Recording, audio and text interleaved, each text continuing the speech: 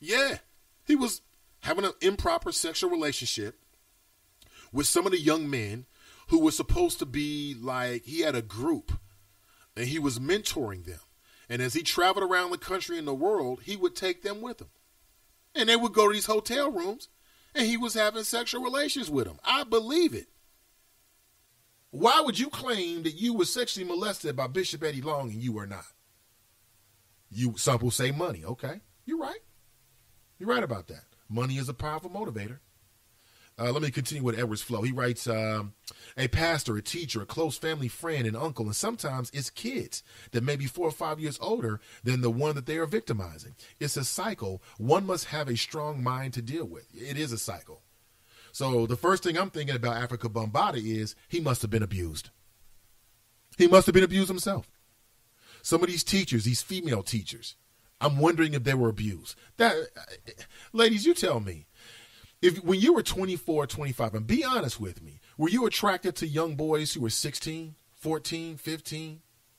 There's been cases of married women in their 30s, mid-30s, married with children, and they start sexual relationships with boys who are teenagers. What is that all about? I mean, is it because the husband ain't hitting it right? Is it because they realized this wasn't the life that they wanted? What is it? Were they molested as children? You tell me. Tiffany writes, as Medea would say, peace be still. Keep a peacemaker for these predators. I'm telling you, if you mess with the wrong person's child, your life is on the line. You might as well get ready. Keena writes, yes, those who attended that school like myself knew about Mr. D. He was not the only sicko there. Really? See, I had no idea. I was there for like 3 years. I had no idea. Maybe I was there for too short a time. And I was very, very young, like 3rd grade to 6th grade, something like that. Brittany writes, I'm with you on that, Tracy. Tracy writes, my kids don't even travel alone with their coaches. Nope, sorry. Sad to say, but that's right. That's absolutely right. So, again, check out the video for yourself. It is on my Facebook page if you are so inclined to do so. It is made available for you right now. Jerica writes, I've been a child abuse investigator for over 12 years. You'd be amazed by who these sexual perps are. Be aware. Great flow, Nate. Jerica, good to see you. Good morning. Do you remember that show, To Catch a Predator? What was it, a Chris Hansen? That was a great show. I mean, it really was eye-opening to a lot of parents and just people in general. You cannot judge a book by its cover. Okay, you can't judge a book by its cover. You know, when you think a sexual predator, it's not some dude with a trench coat on exposing himself at the park. It's the guy with the suit on, in the position with his name on the door, who loves kids. Oh, I love the children. I bet you do. I bet you do. That's why I say, you know, all this sagging jeans, oh, pull your pants up. Man, listen, the real predators out here aren't necessarily these young boys sagging their jeans. So what? The biggest gangsters in American history never sagged their pants at all. Robbing people blind. Daryl writes, sexual predators are sometimes family members. Unfortunately, sometimes they are. Unfortunately, sometimes they are. Very, very sad out there. And again, if you know someone who comes to you and they say that they were victimized, take it seriously. Take it seriously. Fully investigate it. Got a family member, they come forward. Have that kind of relationship with your child or the young people in your life, nieces and nephews, where when they tell you something, don't overblow it. Don't go over the board with it. Because what will happen is, from a child's perspective, it's like, well, damn it, I can't really tell them anything. I'm not going to say anything. Now, how does that serve you? Let me move on here. I want to remind you of something very, very quickly. This is the 911 call from Ronald Ritchie. I want to play this one more time. We played it several weeks ago. I read the words of the special prosecutor who was put in place up in Beaver Creek. How is it that the judge says that there's probable cause to charge Mr. Ronald Ritchie, but then a special prosecutor says that basically it was ridiculous to charge Mr. Ronald Ritchie with anything? Because he could not ascertain as to whether Mr. Ronald Ritchie was purposely lying. And I thought to myself, why don't we listen to this again? Okay, this is Ronald Ritchie's infamous 911 call, 2014. And he called the police in Beaver Creek, and because it was very, very sad, because there was a black man, in his opinion, who was waving a gun at the Walmart in Beaver Creek. Now, we know that this man was never waving the gun at anyone. There is not one witness who has come forward to say that a gun was ever pointed at them. And you know, and I know, that if someone had pointed a gun at a child, then the parents would have come forward to say, yeah, it was my child. We were in aisle 24, okay? And this man was waving the gun, and he pointed right in my son's face. That has not happened. So it's very clear to me that Mr. Ronald Ritchie was lying, period. But let's take another listen to this, shall we?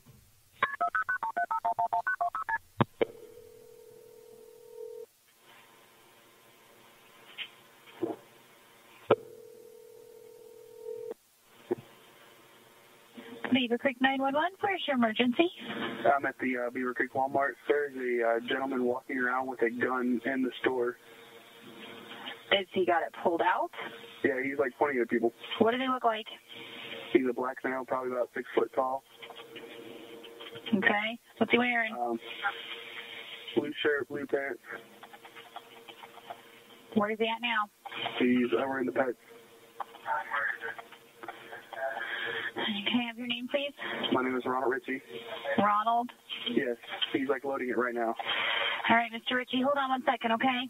Not a problem. I'm still on the phone with you. This is Fairborn, but they're probably sending somebody. Okay. So I'm just gonna stay on the phone with you. Okay. I don't know.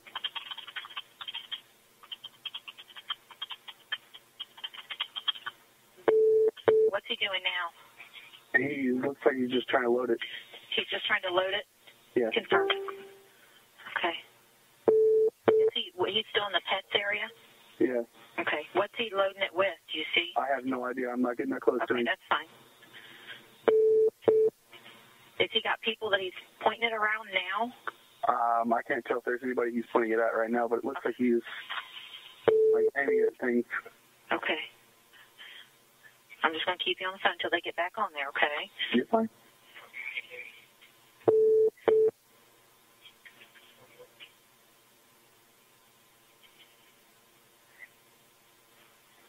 We have we did. Okay, are you there? Yes, I'm here. Where is he at now? He's still in the pet section. Just looks like, I don't know what he's trying to do. He's just like pointing at 46 2023. This is Fairborn. I'm still on line. Do you guys need any help? Affirmative, 90. He's in the pet section. Beaver Creek? Yes. It's Fairborn. Do you guys need any help that way? Not yet. Okay. Thank you. Stay on the line. I let my sergeant know just in case. Thank you. You're welcome. Okay, sir, tell me what's going on now. I don't know what he's doing. He's just like looking around, waving it back and forth. Waving it back Sir, and what forth. type of gun is it? Is it a shotgun or is it a handgun? It looks like a rifle. It's a BB gun, idiot. What color is it? Black. The black white rifle? Yeah. All right, you said you saw him loaded? He looks like he was trying to load it. I don't know. Lies. Affirmative. I have a gentleman who's watching him, says he's waving it around. Believes it's a rifle. Believes he just put some bullets inside. Man, the Crawford family should fire him and kick his ass, period. I have an officer there. You have an officer here. I also have another officer on He's scene. in the back corner of pets right now. White male, black male? They're advising he's in the black corner of pets. He's a black male. What's he wearing? Black shirt and blue jeans. All right, no, enough of this man's lies. I can't take it anymore. And that's very, very tough. Very difficult to listen to. So many lies. The special prosecutor claims that there is no evidence that Mr. Ritchie knew that he was lying. What? Even though we all know that the very next day in a separate interview, he contradicted his original statements that he had made on that 911 call we just played for you. He went from saying that he was waving it around, pointing it at people, which means the business end. And then the very next day in a separate interview, he said, well, he was just flashing the muzzle. That's a big difference, Mr. Ritchie. If Mr. Crawford III was such a threat, why is it that there was only one 911 call made that day? Only one. Did you know that? There was one 911 call that was made that day, and it was made by Mr. Ronald Ritchie. If he was such a menace, speaking about Mr. John Crawford III, why didn't other individuals call 911? Because he wasn't a menace, folk. Vengeance is mine, saith the Lord. Let G.O.D. handle it. But if I was on the jury, let's say the Crawford family caught up with Mr. Ronald Ritchie. I'll put it this way, because I don't want to feel like that I'm inciting any violence, because I'm not. I believe in natural law.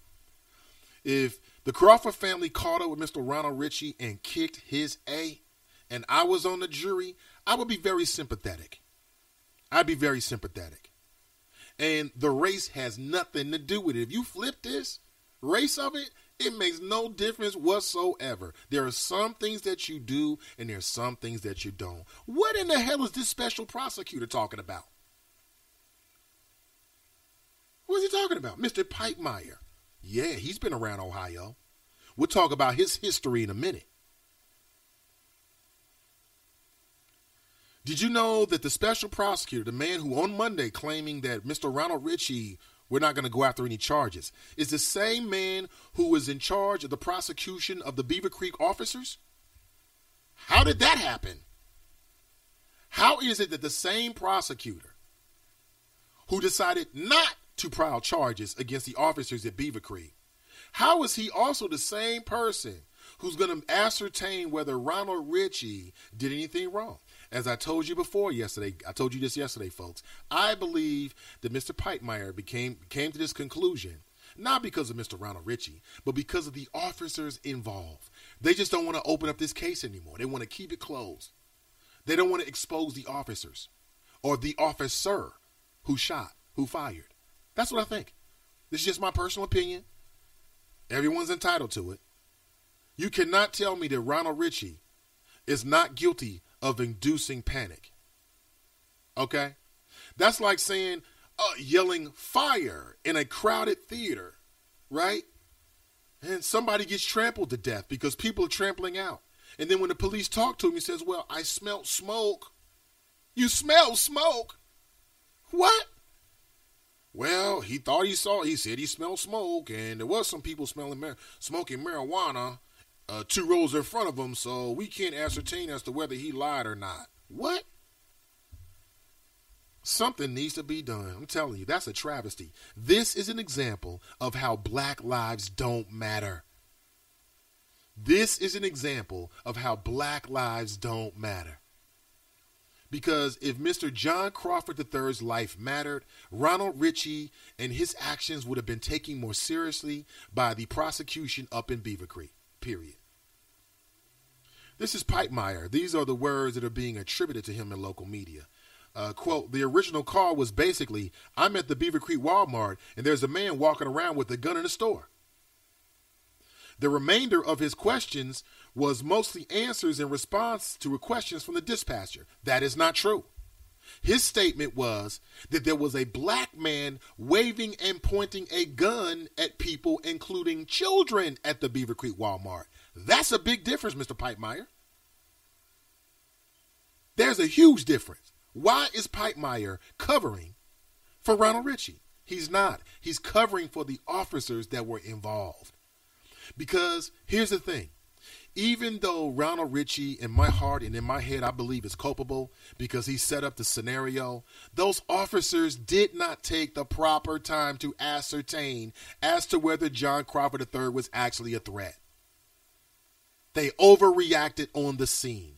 They're police officers. That's why you have training. That's why you have training